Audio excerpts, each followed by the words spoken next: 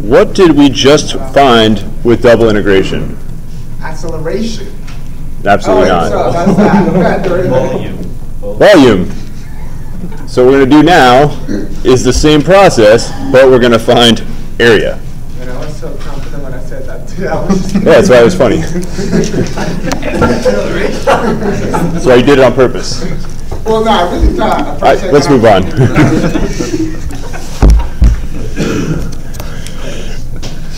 If we were talking about derivatives, that would have been wrong. So we're going to get the area of a region.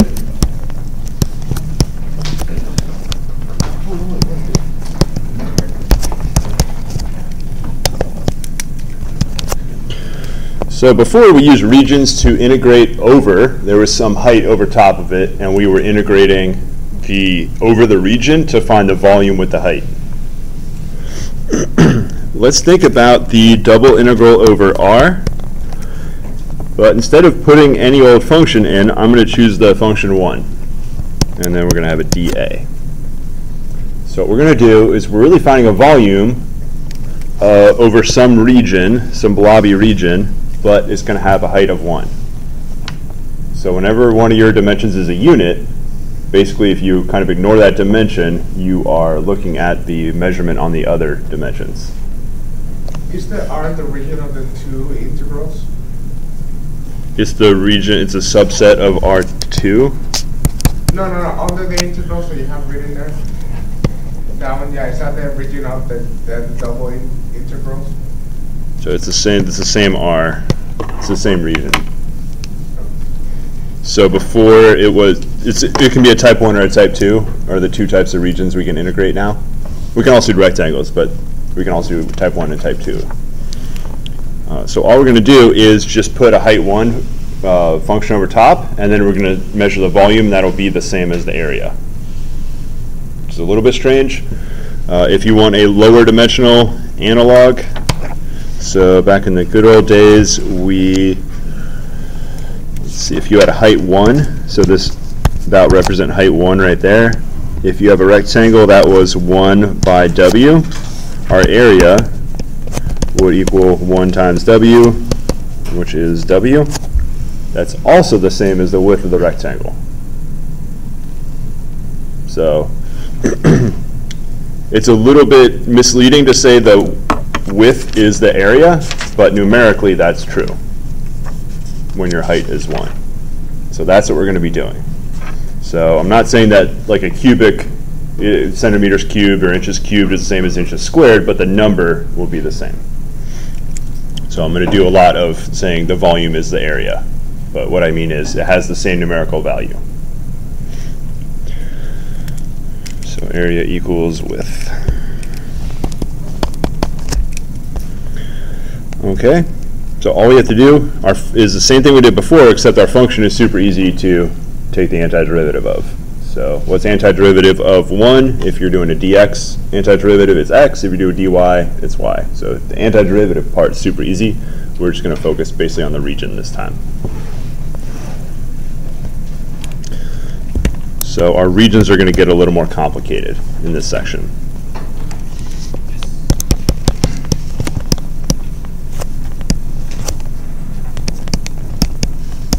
So our region is going to be bounded by y equals x plus 3y.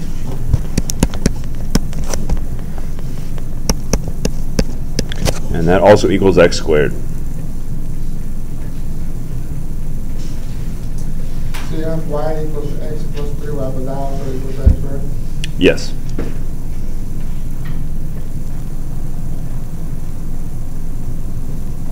I think that should be a 2. All right, so this is kind of like a double inequality. There's really two equalities going on. So there's a left equality and a right equality.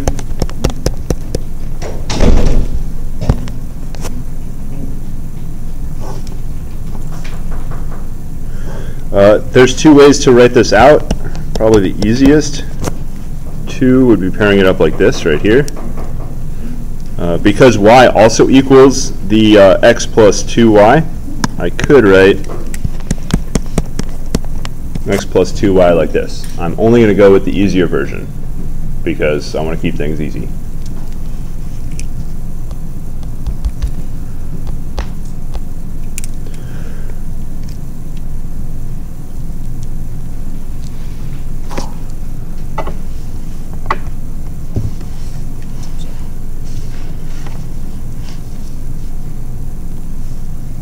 I'm worried my notes are messed up. Well, let's try to graph this out and then see what we get, and if it doesn't make a nice region, we'll come back and change it. I had some scribble out on my notes, and I think I've interpreted it correctly. All right, one of these easy to graph, so focus on the other one. Parabola is super easy to graph. How do you graph this other equation?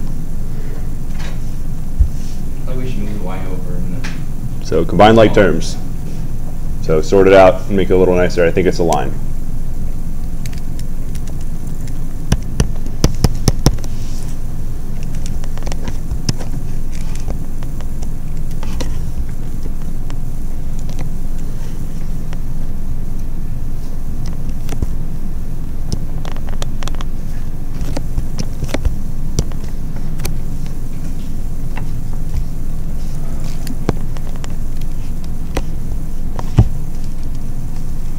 So my graph looks kind of ugly, but gets the point across.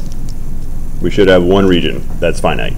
Just like in Calculus 2, there's lots of other regions that this creates. This creates an infinite region at the top, an infinite region on the right, an infinite region over here, but there's only one finite region. Well, and this weird one up here. But the one region we want, there should be not ambiguous. There should be pretty clear what region we're talking about here. Could this be a type 1 or a type 2, or could it go either way? It could go either way. It looks like it can go either way. So I'll let you choose how you want to break it down. You do have to find the two intersection points, and I'm going to leave that up to you. So I'm going to give you a 2-minute head start, see what you can do. You choose which type you want. They both should work out to be the same thing. And I don't want to scroll up, but you can scroll up. You can get the volume formula. You're just integrating 1 over the region.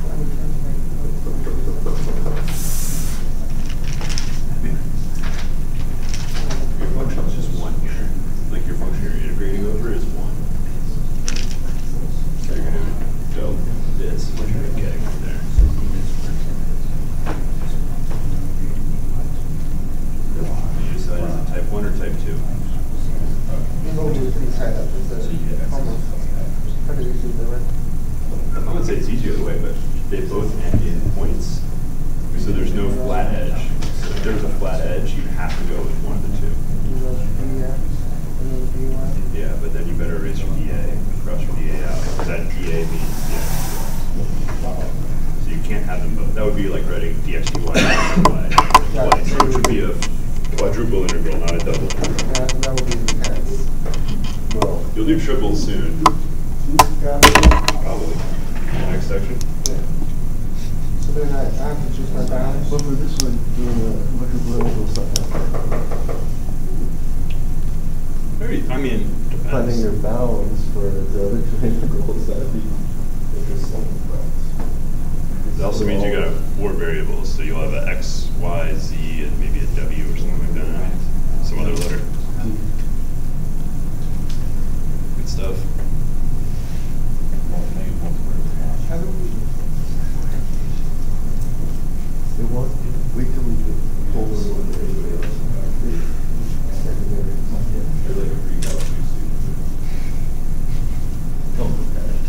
Yeah, that was all. Well, then don't. You can then make you more similar to pre-calculus 2 student. So, we choose our boxes. You get to choose. Flip to type 1, type 2 in your notes. Look what we did the last couple days. What's up? I have You're going to decide if you can use the left right edge or top line and bottom edge. -0. Would that equal 1 or -1?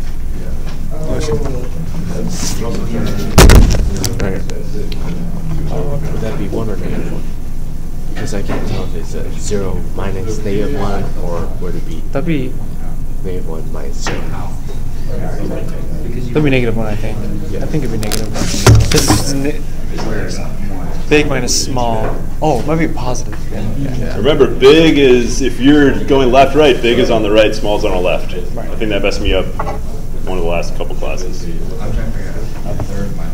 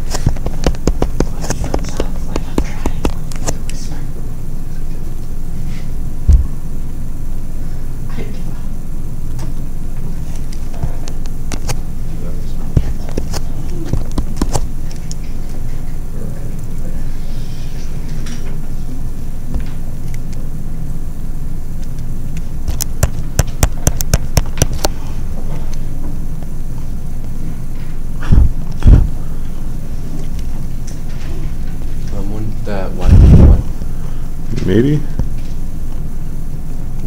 Oh yeah, absolutely.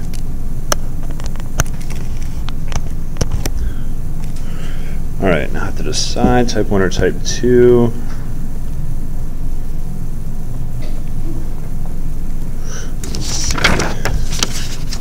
I always forget how they go. So I recommend you make sure in your cheat sheet, if you need to be reminded of type 1 and type 2, you should write a little, kind of how I did back in the notes. I'm going to go 2.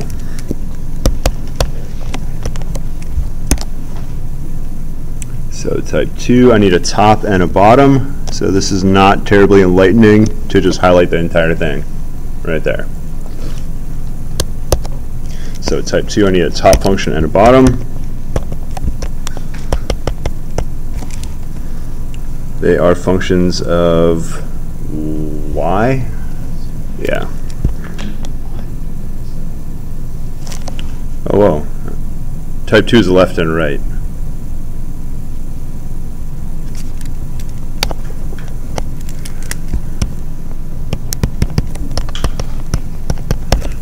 So our left function was g of y. Our right function was f of y. All right, so our left function g of y is, why would it be incorrect to just write x squared here?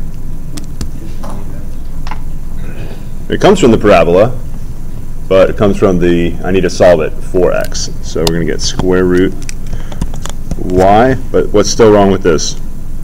Plus or minus. So there was a plus or minus. I actually want the negative one this time. So I want to go negative square root y. So my x's are negative. If I went with the regular square root y, I would be on the right half of the parabola, not the left half. Then the other one should be easy. I think we got y equals negative x, or x equals negative y.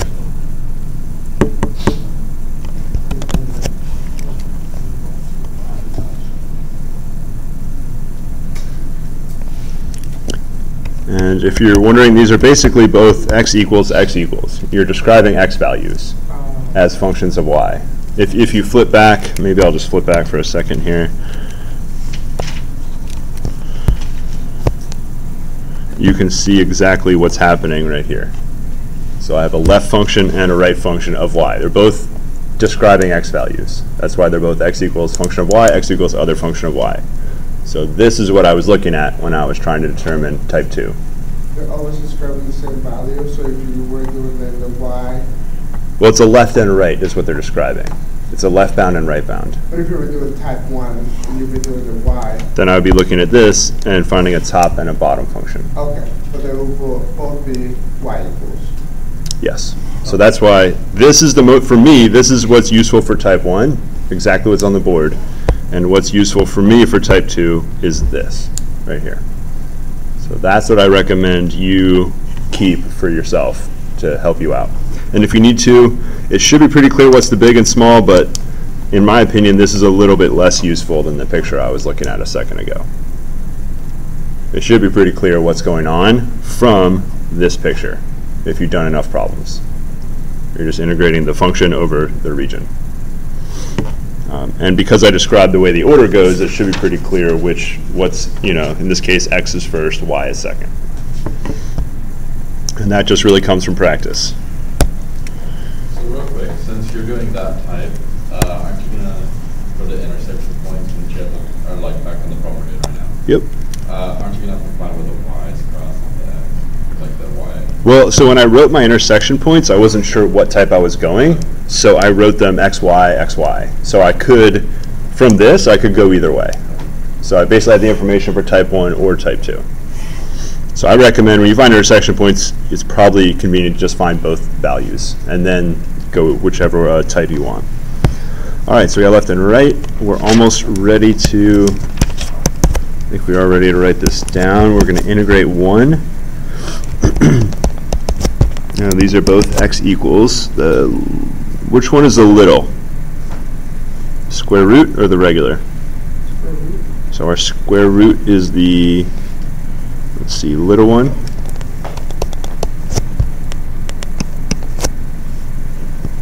And now I need y values for my outside, and these are just numbers here. And that should be 0 to 1.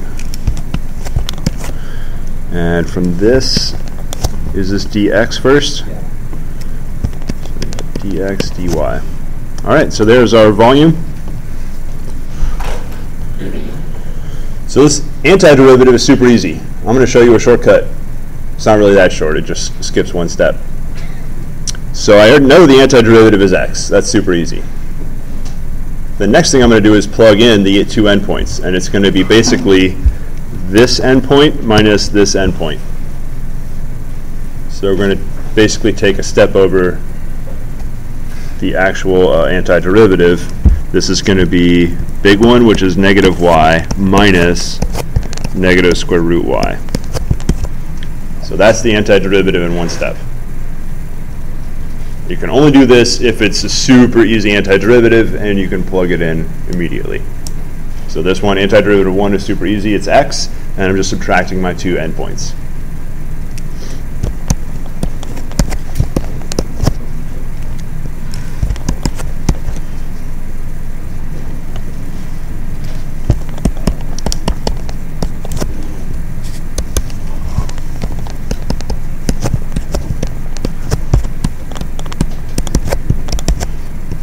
And we'll just finish this off. Negative y squared over 2 plus 2/3 y to the 3/2.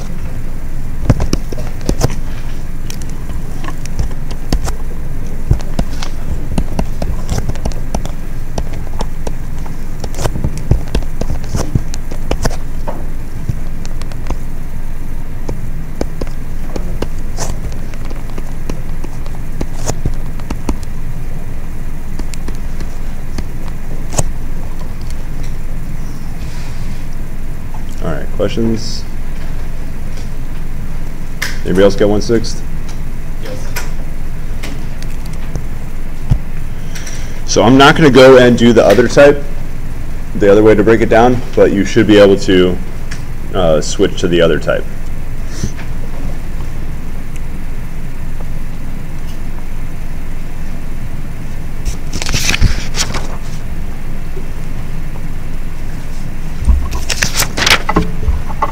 Is that a L1?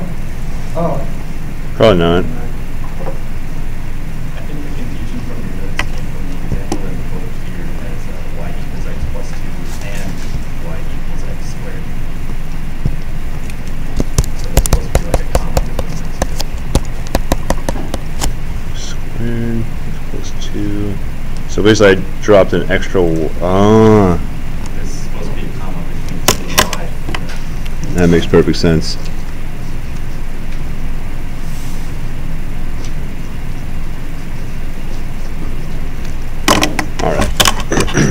So we're going to do average value now. When we're averaging, we are generally going to take some quantity and divide it by some other quantity. And we're going to find now is the average volume, or average height, average height of a function over a region. So we're going to take the actual volume and divide it by the area. So that's how we're going to get the average height.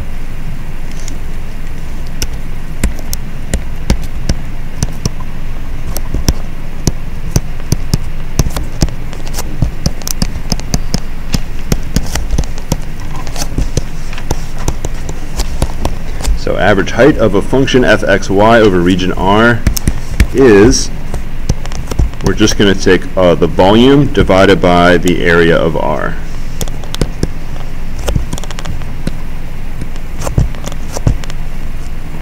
It's the volume of height f over R. Good news is we have formulas for both of these. So our volume is double integral over R, f dA, and our area, double integral over R1 dA. So the formula is super easy.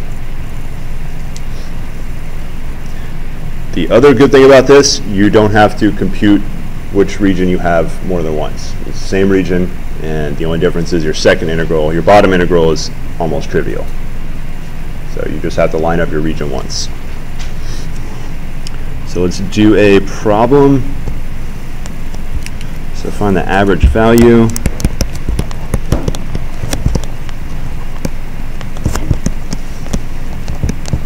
of f of xy equals x cos xy over, and I'll choose a very easy region.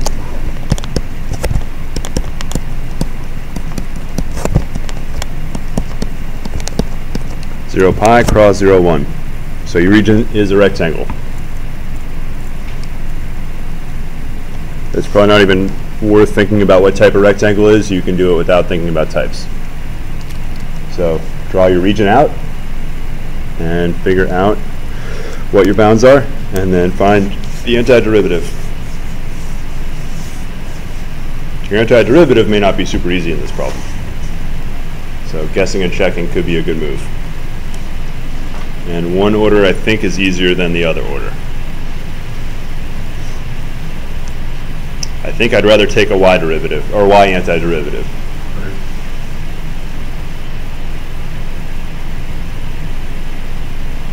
Or maybe I want to take an x, I'm not sure. You'll find out. But yeah, if you can't take it one way, switch your order, take it the other way. So if you're staring at an x antiderivative you don't know, just change the order around, and then find the y antiderivative.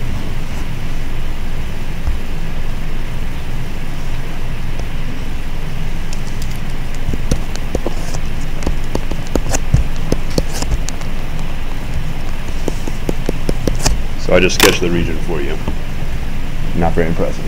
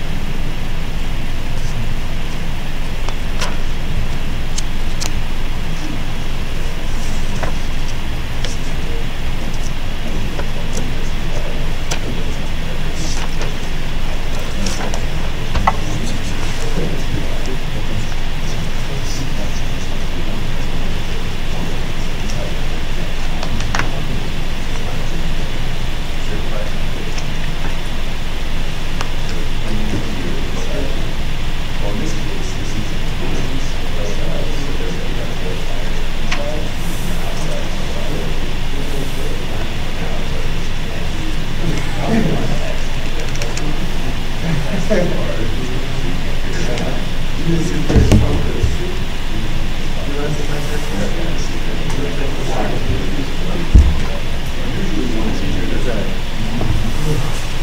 of times not. You don't know which one it is until you get failed at one of them. You're like, ah, the other was probably easier.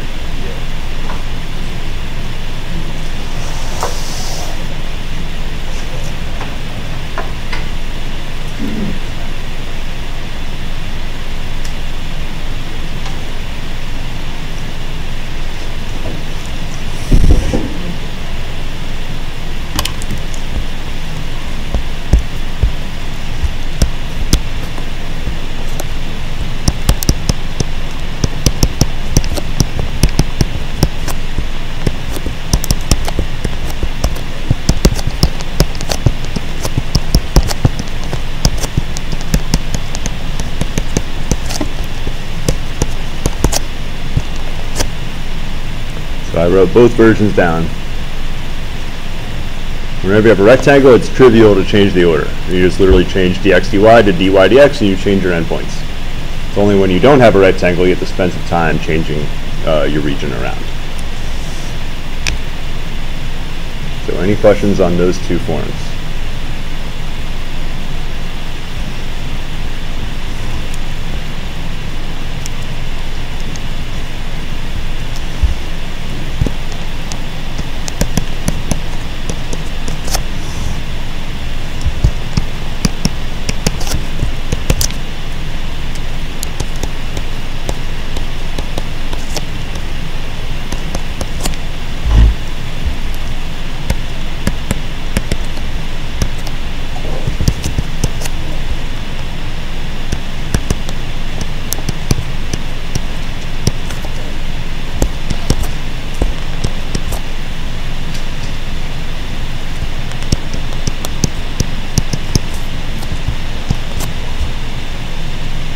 So I took two guesses. One of them was good. One of them was not good. So I am deciding to go that way. You can also use some other skills I showed you, like use substitution. I think if you really want to integrate on the left, integration by parts is the way you have to go, which I'm not really feeling right now. So you can totally go integration by parts if you want to. It's up to you. But I'm just going to go the easy route instead. So possible but really ugly.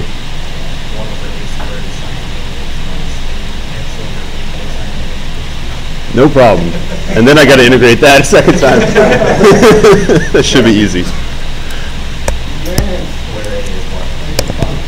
All right, so hopefully I've taught you to be reasonable. No? All right. So we're going to choose that one on the right.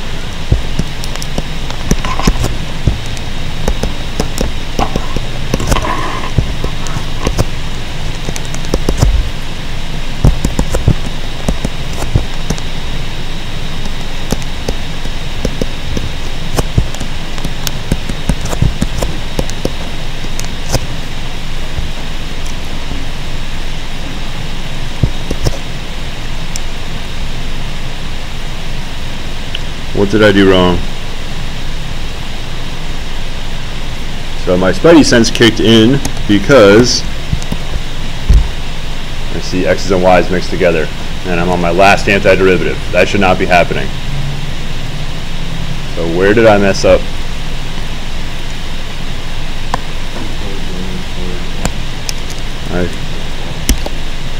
Let's see, I should have been writing y values, and I think I wrote x instead.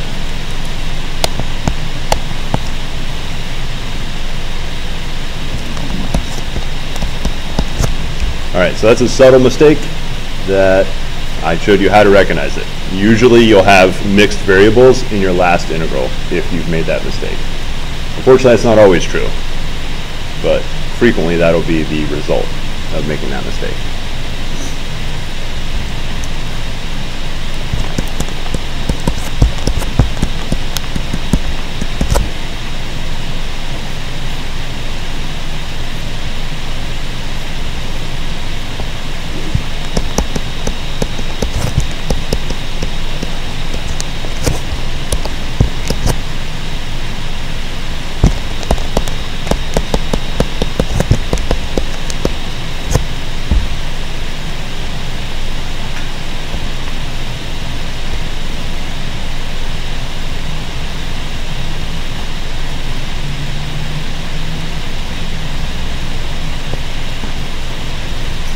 other calculus questions?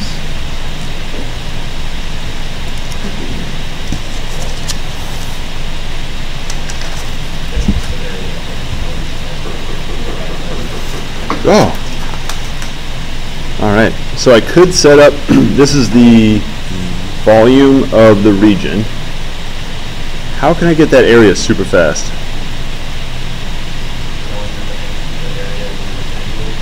So we got a rectangle area. You should be experts at computing the area of a rectangle. Do it.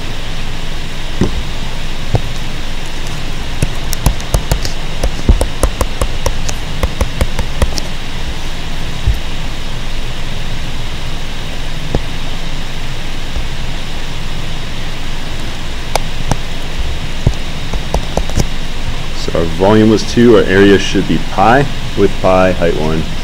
So we're going to take our average is volume over area. So average height is volume over area, which is 2 over pi. So that is our average height.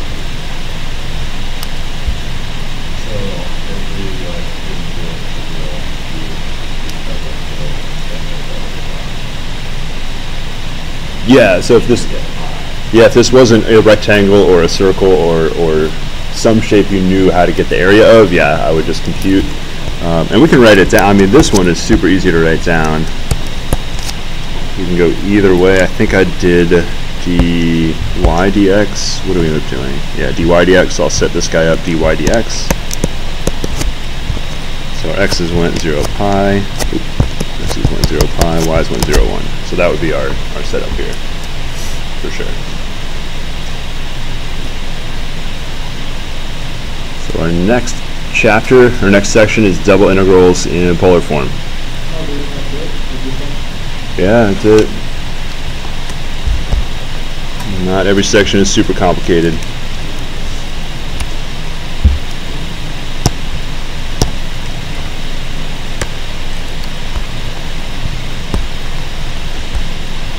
So something weird happened in polar form that you noticed before, or at least I noticed and pointed it out.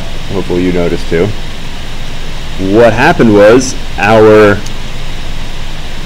what used to be unit squares turned into unit pieces of pizza crust, and they got bigger and bigger areas as we moved away from the origin. So we have to worry about that here as well. So we'll start by drawing a piece of pizza.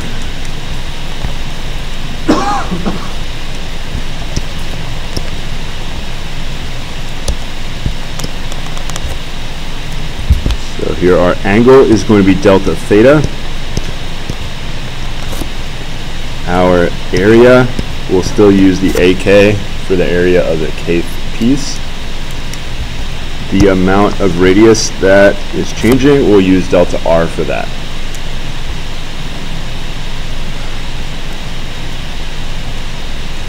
So I need to get an area.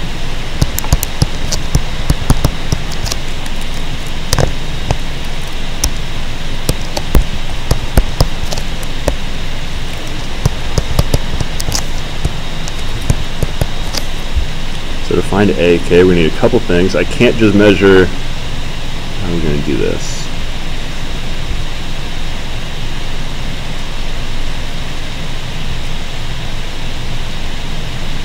So the way we're going to estimate the area here, we're going to use circumference. I'll use a green for the circumference. We can choose either of these two.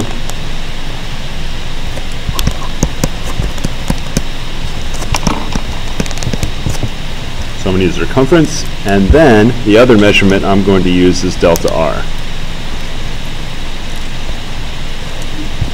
There we go, circumference times delta R.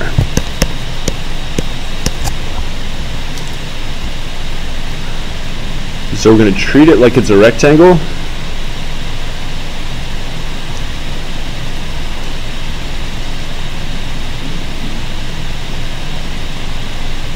So we're going to treat it like it's a rectangle even though it's not actually a rectangle. So the way to think about this is a rectangle, you're kind of going in, take your pizza crust and kind of straighten it out. Now if your pizza crust is super thin, that's not a problem. And remember, what we're going to end up doing is cutting these infinitely thin in both directions.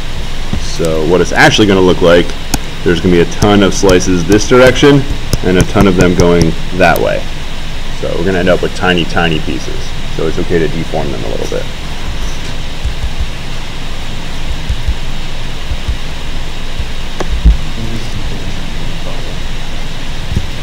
That's a very good question. For example, things would be screwed up if I took the straight line distance instead of the curve. That would give us an incorrect area estimate.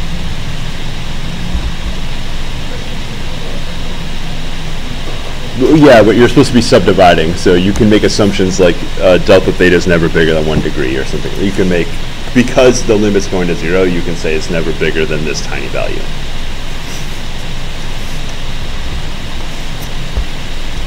So let's write out what these actually are. What do I need to figure out circumference? I need a little more than just how wide the angular opening is. That's only part of the circumference. What else do I need to know for the actual circumference? I need a measurement from the origin. So not only do I need to know the angle that it's open, I need to know how far out we're going. So that will be r right there. So that's whatever r coordinate you're at the moment. That's how far away from the origin you are. We're going to assume our r's are always positive. So that will let us get circumference. Now I'm going to write the circumference formula down. It's our angle, which is delta theta, times r. And if you're wondering where in the world does this come from, we did this way back in pre-calculus 2, whatever one we did circles, so I think it's pre-calculus 2. You had a theta. So somehow everybody believes the 2 pi r thing, or remembers it at least, that's circumference, but that would be going all the way around the circle.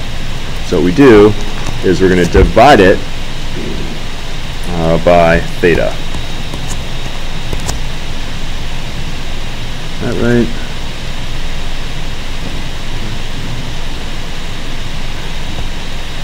Divided. That's not what I wanted to do. Theta over 2 pi. There we go. So the reason I'm multiplying it by theta over 2 pi, how much is a full circle? What theta value would we have for a full circle? 2 pi. So this would be 1 in a full circle. And you think about a half circle, what we have would be half of the circumference. So when we have half a circle, that would be theta would be pi over 2 pi. So we get a half multiple out there. So basically, this is the percentage of the circle that you have. If for some reason you go past 2 pi, you've gone a couple of laps at that point. So it'll be a few times bigger than your original. So we're just scaling. Yeah, so the 2 pi's will cancel. So we get r theta. Now this is not circumference, this is arc length of the theta. So if I use marker right there, this is our arc length.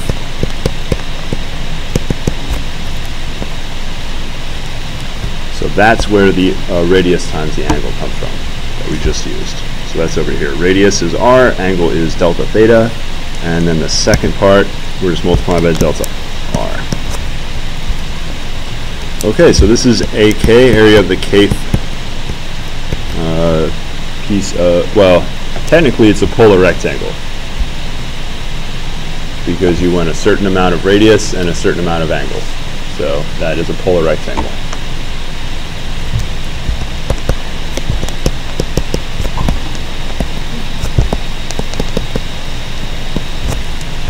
And if you don't believe me, it's a polar rectangle, no problem.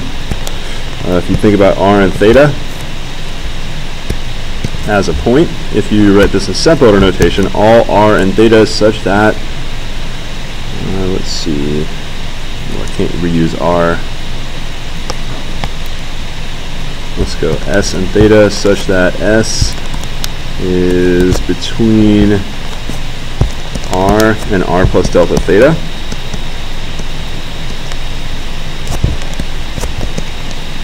And theta is between, now I need to have some initial theta value, but let me just go.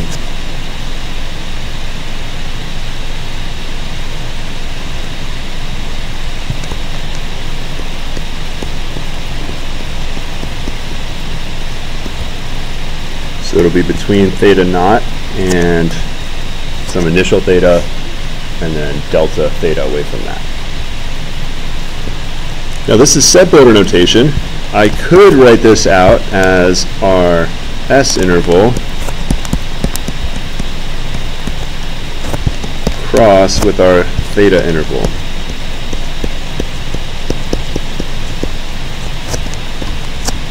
Like this.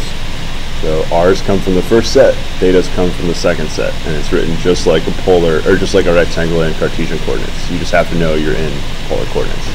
So your first coordinate is a radius, your second coordinate is a theta.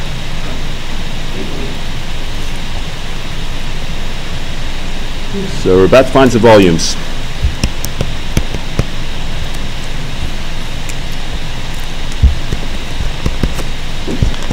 So I could write it as the sum of the, or the limit of the sums of the AKs. So lim n approaches infinity, summation k equals 0 to n. Now we're usually going to have some height function, so it'll be f of r comma rk theta k.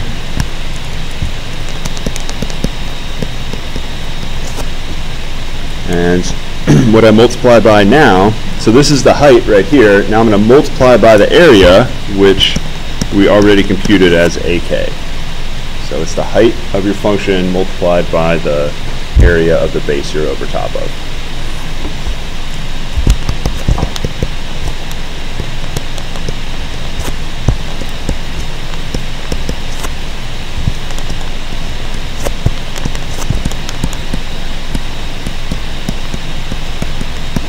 So our AK was, I'm going to write it as R first, and then the deltas are going to turn into D's in a minute, so I'm going to put the delta parts at the end. And I'll put it in D, delta R, delta theta. So I'm going to separate that part off because that's not the height, that comes from the area of the base. Now we take a limit, our summation turns into an integral, in this case a double integral. So we still get our function f of r comma theta. The r, nothing happens to the regular r. The delta r turns into a dr. The delta theta turns into a d theta. And the region we're going to go over is whatever region r is. So I didn't really describe a region overall, but whatever that region is the one you're going to integrate over.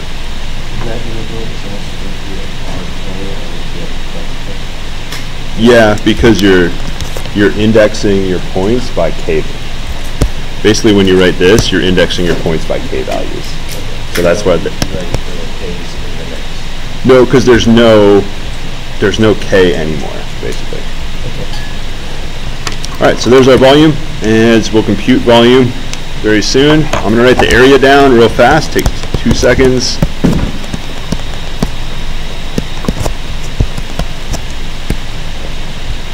Why does the area still have an R in it?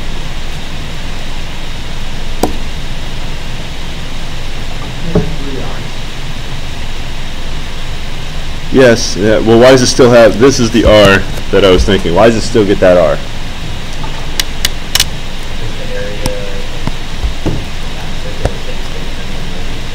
Yep, that area basically still had an R in it. It didn't just have dr, d theta. So there was an R inside the actual area. So that's why that R survives. And this is probably the most frequently forgotten part. So I will make sure I highlight, don't forget the R right there.